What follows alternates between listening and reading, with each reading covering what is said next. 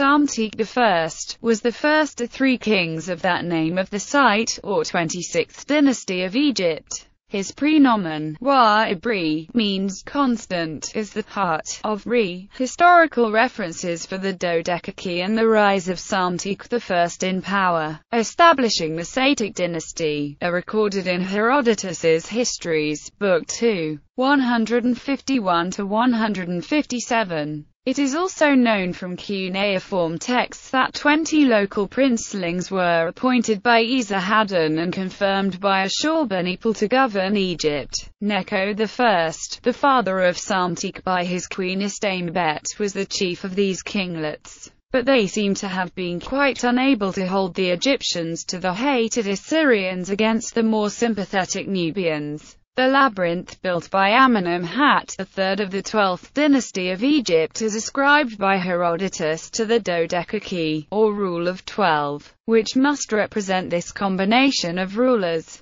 Psamtik was the son of Necho I, who died in 664 BCE when the Kushite king Tantamani tried unsuccessfully to seize control of Lower Egypt from the Assyrian Empire. After his father's death, Psamtik managed to both unite all of Egypt and free her from Assyrian control within the first 10 years of his reign. Military campaigns. Psamtik reunified Egypt in his 9th regnal year when he dispatched a powerful naval fleet in March 656 BCE to Thebes and compelled the existing gods, wife of Amenemhat, Shepenupet II, to adopt his daughter Nitocris as her heiress in the so-called adoption stela. Psamtik's victory destroyed the last vestiges of the Nubian 25th dynasty's control over Upper Egypt under Tantamani, since Thebes now accepted his authority. Nitocris would hold her office for 70 years from 656 BCE until her death in 586 BCE.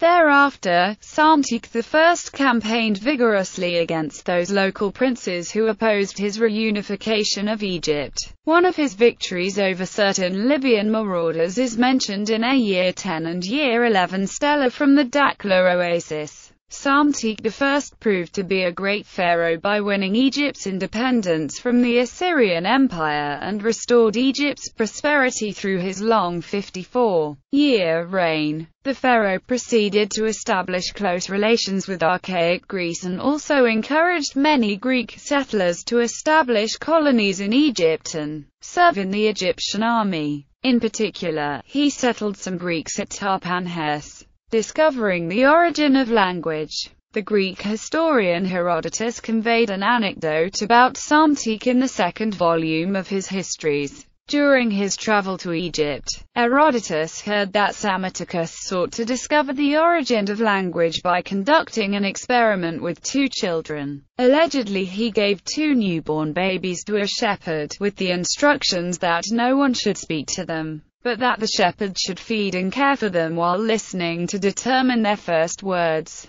The hypothesis was that the first word would be uttered in the root language of all people. When one of the children cried, Beta Epsilon Kappa Sigma, with outstretched arms, the shepherd concluded that the word was Phrygian because that was the sound of the Phrygian word for bread. Thus, they concluded that the Phrygians were an older people than the Egyptians, and that Phrygian was the original language of men. There are no other extant sources to verify this story. Wives. Psamtik's chief wife was Neithsabes, the daughter of Haziza, the vizier of the north and high priests of Atum at Heliopolis. Psamtik and Neithsabes were the parents of Necho II, Mernith, and the divine adoracious Nitocris I. Psamtik's father-in-law, the aforementioned Haziza, was married 3 times. To Sheta, with whom he had a daughter named Nanefahis, to Tanini, and finally, to an unknown lady, by whom he had both Jedka, the vizier of the south, and Neithsabes.